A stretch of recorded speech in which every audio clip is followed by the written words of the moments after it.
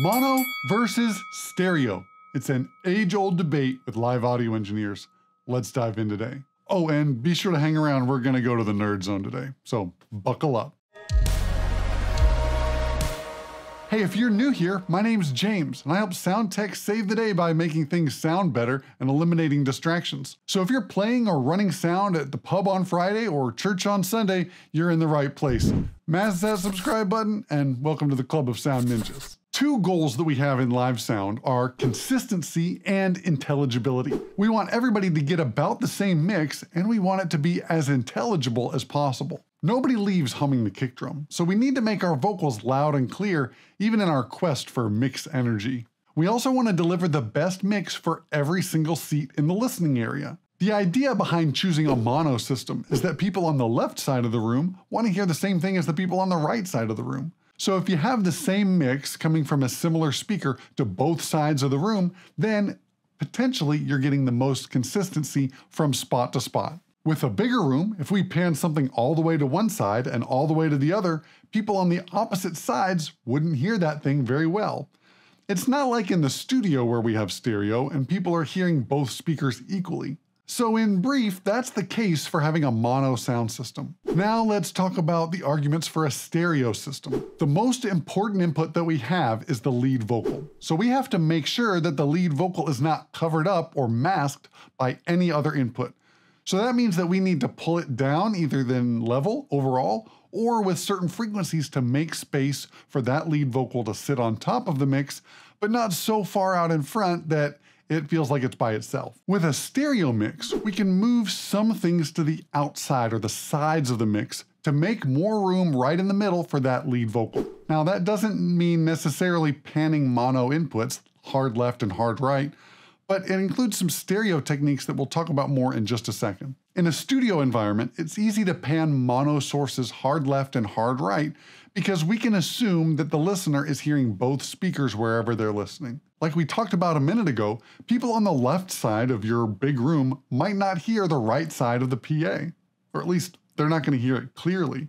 Now I've talked about stereo inputs, but what do I mean by that? Well, a stereo input is one that has different information on the left side and the right side, and it gives it some variation. It also is going to have some stuff that's in both channels equally. We call that the center channel. And that's really what happens when we have two speakers or two sound sources that are producing the same sound at the same time. We perceive that as right in front of us if they're at equal level in timing.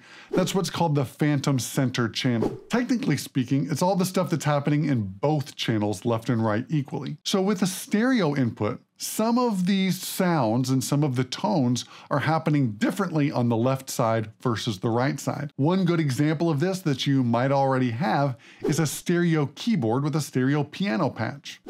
A piano is a pretty large instrument, and so there are different notes emanating from different parts of the piano, and if we're close to it, we can perceive, okay, this note is coming a little bit more from over here, and this note's coming a little bit more from over here. When we push up a stereo input, there's less right in the middle that's competing for the space of that lead vocal, and the kick and the snare, if that's kind of what you're into. Another cool thing about having a stereo PA is you get to use effects and some ear candy, or things that are really happening just on the left side and the right side that aren't necessarily the critical backbone parts of your mix, but they add a little bit more excitement and a little bit more depth to the mix. Let's take toms for example. If during a drum fill, the drummer plays the rack tom and then the floor tom, and that happens kind of left to right for the audience, that's going to give some ooh or interest to the listener. Even if they don't really notice it, they're going to notice that not everything is coming from exactly the same direction. In the effects realm, having a ping pong delay or a repeat of the vocal that happens on the left side and then the right side, that can be a lot of fun to play with, and it makes a lot of interest in your mix. It's especially helpful when you can highlight that one line of a song that needs to hang on just a little while longer. It's these little things that we can do as engineers that add that ear candy and creates interest for the listener. Again, we're just trying to amplify what's going on stage and polish it up a little bit. This is one of those ways that we can put icing on the cake. Another place we can have fun with stereo is with electric guitars with two different delays on left and right. One standard one is to have an eighth note delay on one side and a quarter note delay on the other one. But things get really fun when we have a dotted eighth on one side and a quarter note on the other one. This adds some syncopation and some back and forth, and it really can be a lot of fun. It creates a soundscape rather than having everything coming from one direction. Now, if only there was a tool that could put sounds across the panorama of the soundscape, and maybe it's a potentiometer. So we could have a panoramic potentiometer. Oh, wait. We do have a panoramic potentiometer. It's called the pan pot, or just pan for short. So now you know where that came from. When you learn to drive, you were probably told to keep your hands on the steering wheel at 10 and 2. This gives you good grip and you can make turns and cross over and do all that fun stuff, and you probably don't think about that a lot anymore if you've been driving for a while. But 10 and 2 can be really helpful for our panning scheme as well. Because let's take background vocals with the lead vocal, for example, and let's imagine that we have two of them, or we have two different inputs that are balanced. This could be guitars, this could be keyboards, it could be background vocals, whatever you'd like, but 10 and 2 is a good middle of the road way to go. You can use panning as a tool to make your mix have more depth, and that includes for people on the left side and the right side. Let's head to the nerd zone for just a little bit and talk about what the pan pot is actually doing. The pan pot is actually a logarithmic level control between left and right, where in the middle, it's accommodating for how the sound is going to combine in free space and double in energy. Usually in normal real life, this would mean 6 dB of boost, but with actual comb filtering and small differences between the speakers, we have our center point for our pan pot at 3 dB down for both sides. This is called the stereo pan law. As you turn the pan pot to one side or to the other, it turns up one side just a little bit, and it turns down the other side quite a bit. As you move farther over, now you've turned it up all the way on one side and all the way off on the other. So if we pan two of our vocals to 30% left and 30% right, now people on the left side are going to get a little bit more level on that left background vocal and a little bit less level on the right background vocal. And if this was just a purely sterile anechoic chamber that people were listening to, you might say now you're changing the balance of those background vocals for one side of the room versus the other side of the room. And while that's true, we're not in an anechoic chamber and there are reflections going on. So while you're getting less energy directly from that speaker, you're still getting more energy from the far side speaker. That added energy and more reverberant sound adds a certain amount of space. So we didn't just change the balance of one versus the other, we added more space or depth to one background vocal versus another one. And people on the opposite side are getting the opposite balance, right? The people on the right side of the room are hearing more of one vocal and they're hearing a farther away version of the other vocal. So it's not just that we changed the balance, we've added space and depth by using a little bit of panning. And people right in the middle get just a little bit of separation left to right, and that's cool too. So you have to be careful with using your pan, and you can't always go to the extremes, but for some things you can. You can test this out with your PA if you want. Take a signal and pan it all the way to one side so that it's only coming out of one speaker. Now walk to the other side of the room and you're still hearing sounds coming from that speaker, even though they're not direct. You're getting the reverberance and the bounces and the off-axis response of that speaker.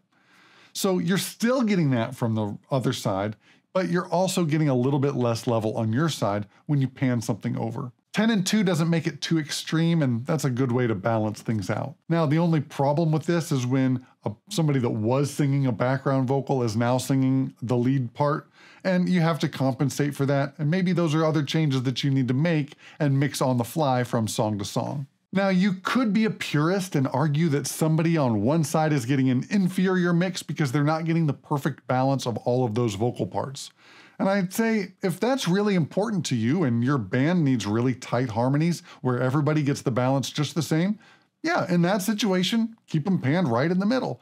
But you can do it for, say, 2 rhythm guitars or a guitar and a piano as well, and that can be pretty cool. Just don't go crazy and walk around the room and check the different sides and make sure that it still works for everybody. So this test may or may not work, and you might be able to hear what I'm doing and maybe you won't. But I'm recording on my lav mic right here, and it's omnidirectional, but I've gotten pretty good results for hearing what I'm hearing through it usually when I'm walking around. So we're gonna test out this sound system at Forerunner Church and test out the left and right and see what it sounds like. I'm gonna pan an acoustic guitar hard left and then hard right and walk around and see how it changes.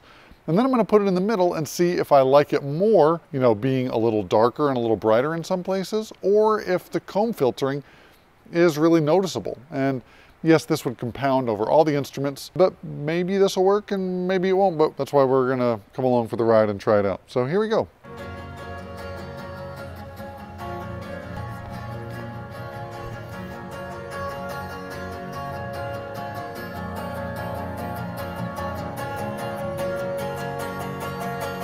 So this is panned to the center.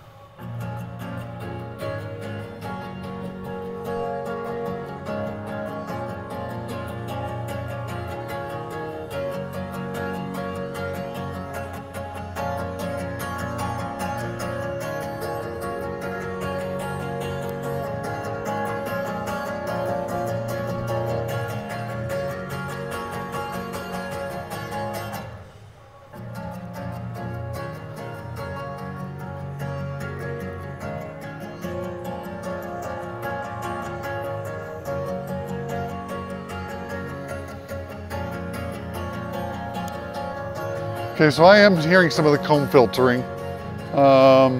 Let's see if putting it left and right makes it any better, or if this is just kind of an experiment. So now we're panned to the right, and this speaker right in front of me is the right speaker. So when I move over to in front of the left speaker,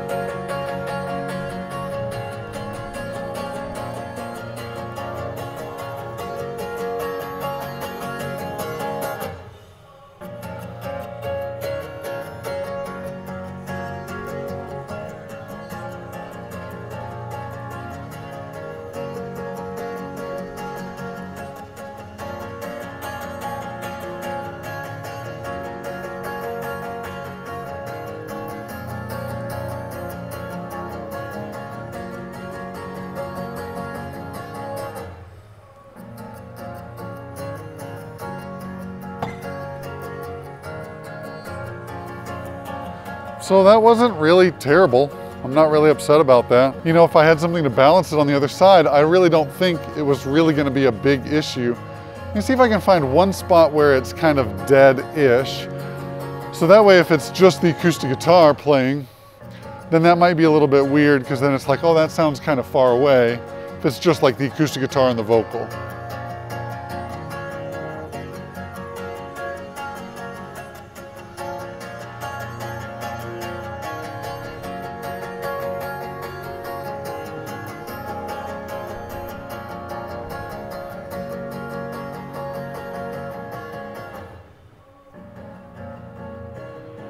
So one of these speakers is supposed to be swapped. I think these two right here, now those two over there, those are supposed to be swapped left and right. So over here in this section, I've got nothing with it panned to whatever side I panned it to, I don't remember.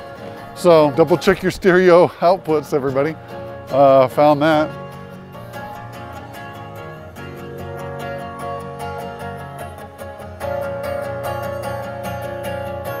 I mean, nothing's really bothering me except for that place where it's mismatched.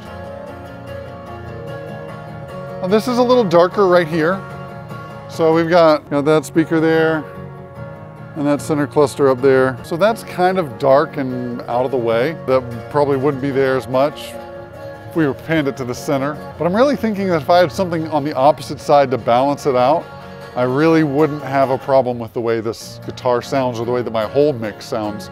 So even though it's technically, you know, kind of wrong to pan mono inputs all the way to one side, why don't you just try it and listen in your space? It might be worth a shot and could open up some cool possibilities for your mix. So now that we've talked about this a little bit, let's go to the nerd zone and figure out what's going on a little bit more in depth with our hearing and perception. Welcome to the nerd zone. I'm your resident nerd, James Attaway. Let's jump into binaural hearing. Your ears perceive sounds that come from 360 degrees around your head and up and down. This is called binaural hearing. It's really cool. We're a lot better at localizing sounds on the horizontal plane than we are on the vertical plane, but we can still hear up and down pretty good. We localize sounds in 2 different ways, or maybe 3 if you categorize it a different way, but basically there's 2. The first one is the level difference between our ears. If something's louder on the left side than it is the right side, our brain says, that's coming from over there. The other way is with timing. Lower frequencies will bend around your head, so it's hard to tell what the level difference is. You mostly hear a timing difference between left and right. So if a sound arrives at one ear before the other ear, our brain is like a big phase computer and it says, ha, the sound's coming from that direction. We also use sound cues to tell how close or far away something is. High frequencies dissipate over distance, so something that's farther away is going to sound darker, or there will be a lower proportion of high frequencies compared to the low frequencies. The other way we tell distance is by the proportion of direct sound to reflected sound. If you're standing in a gymnasium and somebody's really close to you and talking, you hear more of their direct sound from their voice than you do the reverberant sound. But if they move very far away, you're hearing more of the reverberant sound compared to the direct sound. But if we move outside to some place where there's not a lot of reflections, we're not going to hear as many of the reflected sounds, but the sound will be darker the farther away they are. High frequencies dissipate over distance in the form of friction, so if something sounds really dark, it probably means that it's far away. Now in live sound reinforcement, we're trying to take 2 speakers to emulate what it's like for a lot of different sound sources and put them all so that they can cover a large area so lots of people can enjoy the sound we make. With a mono system and our mixer, we can approximate depth by pulling something quieter or making it darker, like it's farther away, or adding artificial reverberation, which makes it feel like it's in a room or someplace else. When we add 2 speakers, we can place the same signal to both speakers at the same time. And if we're the same distance from both of those speakers, our brain will say, hey, I think that's coming from straight in front of me. This is called the phantom center channel.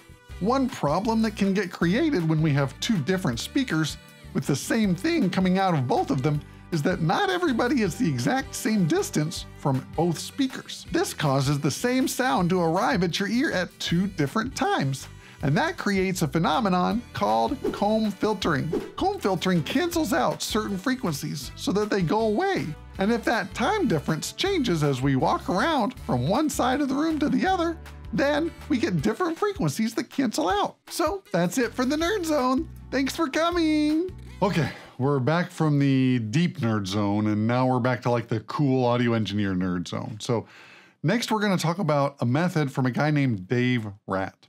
Now Dave Ratt is the founder of Rad Sound. He's done front of house for Red Hot Chili Peppers, Weezer, a bunch of other really huge acts, and he's been really innovative in the audio sphere. And he's recently come out with a method of stereo mixing that's trying to reduce this comb filtering that's happening between the left and the right speakers for your live sound system. So this would be another reason why you would want to go stereo for your live sound PA. If this is a little bit heady and nerdy for you, you can go ahead and skip down to the next section where I give you my final thoughts. But this is going to get a little bit deep if you're just kind of like, I just want to know the surface stuff. There's your disclaimer. So Dave Ratt on his channel has been talking about a stereo method that's supposed to reduce comb filtering by having 2 inputs from the same source that are decoupled, so they're not interacting in exactly the same as one another, but they sound similar, and those are panned hard left and hard right. This way, those 2 signals don't interact in the same way that a signal that's mono, or the exact same signal coming from both speakers at the same time, but arriving to each listener at a different time. It's going to interact in a different way and produce less comb filtering. The theory behind this is that, yes, each input might have a little bit of comb filtering from the left and the right side, but all of those inputs are going to have a little bit different comb filtering from the left and the right side. So whereas your electric guitar might be comb filtering at a certain way, Your acoustic guitar is comb filtering in a different way. And so the combination of both of those end up overlapping and creating a more pleasing sonic landscape. So a mono source that you might try to decouple and kind of make a stereo source is an electric guitar amp. So you put a microphone on the center of the cone and you put a microphone on the outside of the cone. They're different distance from that guitar amp, so they're gonna have a little bit of different arrival time to those microphones. And then you EQ each microphone to sound similar. So the mic that's closer to the outside of the cone, maybe you try to make that brighter, or you use a brighter microphone in the first place so that the tones somewhat match and you're painting with kind of the same color on both sides, though these inputs are now decoupled. They won't completely cancel out when you flip the polarity of one of them. Some of this is better heard than talked about, so let's head over to the computer and I'll show you some stuff about it. Here's an example of inputs that are decorrelated. It's a stereo input, got a stereo keyboard and it's soloed. And I have on here a mix tool, which has a polarity flip or invert phase is what it says. I don't appreciate that. It's polarity, not phase. So we're gonna bypass that or not. And on this one, it doesn't have that on there. So we'll listen to both of those in stereo. You can hear it if you're wearing headphones, or if you're already on your phone, it's mono. And then I'll hit the mono button over here so we can all hear it in mono as well. So let's take a listen to this and see if this is correlated or decorrelated from the source.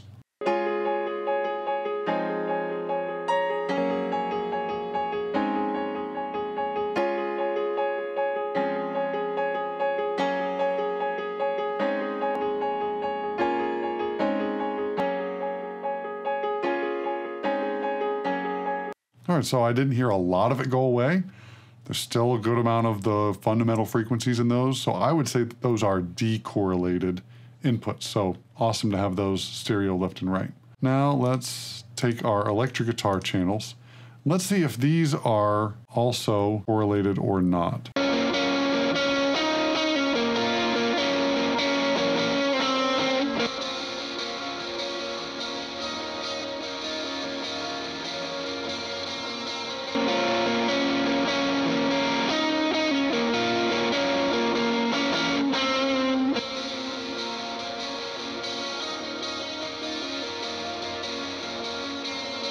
So when I inverted the phase or inverted the polarity on one of them, it got very thin, it got very far away. So I would say that these are correlated inputs. So I would have to work to decorrelate them in the stereo field for them to not have comb filtering from one side to the other. So here I've duplicated a channel on the acoustic guitar. So these are exactly the same, and you'll be able to hear that they're exactly the same because on this mix tool, when I engage it, it will invert the polarity, and because they're identical, that polarity inversion will make it all cancel out. So let's take a listen to that.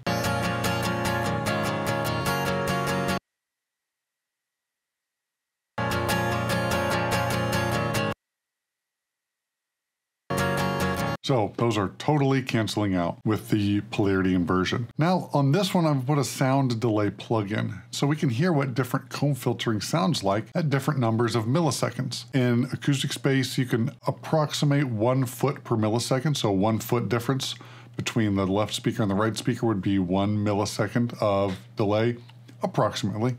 So I'm going to turn this on and sweep this around so that you can hear what the timing difference is making on hearing one speaker earlier than the other. So let's listen to that.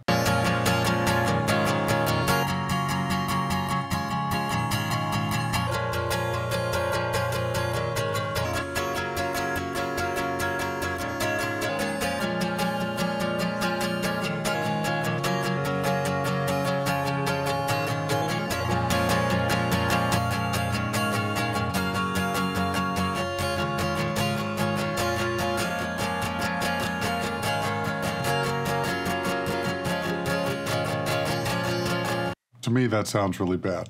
I hope it sounds really bad to you too. So that's what we're trying to avoid by the stereo technique. Using the same delay process, if I have the exact same signal on the same 2 channels, they're panned hard left and right, it's going to show here on the correlation meter if the left and right are going to sum into mono perfectly or not. So with sound delay off, or there's 0 milliseconds of delay there, and mix tool and the polarity inversion off, and I hit play on this, we can both see and hear we've got 100% or 1 on the correlation meter. If I take our delay and I start to roll this delay up, we can say now things are not correlated as much. And with the left and right, we're not as even.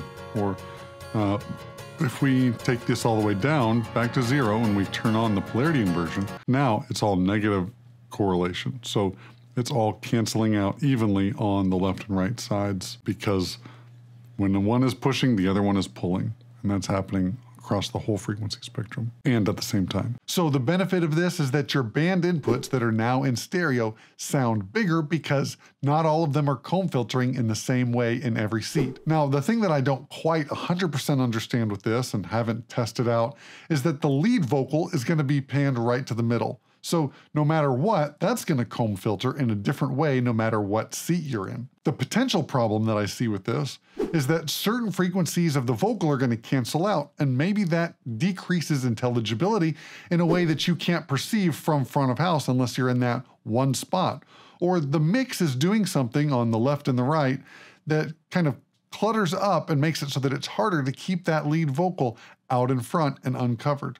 At least when everything is comb filtering the same way, you're getting all the same cuts across your entire mix. Now, I've done a little bit of testing on this that I'm probably going to put into another video. Stay tuned for that so you can keep updated on when that comes out.